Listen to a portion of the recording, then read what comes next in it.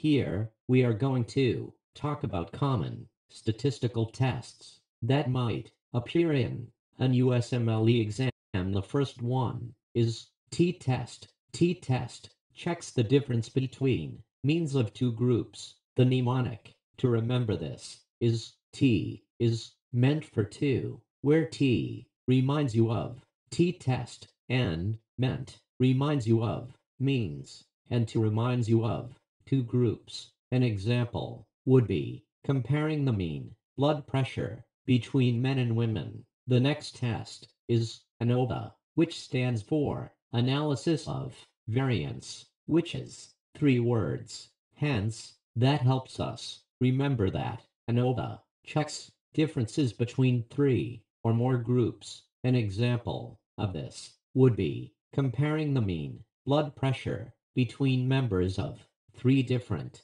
ethnic groups. The next one is chi-square. The mnemonic here is a stretch, but if you try to say categorical as chi-tegorical, then you can remember that chi-square checks the differences between two or more percentages or proportions of categorical outputs. For example, comparing the percentage of members of three different ethnic groups who have essential hypertension. That's all for now.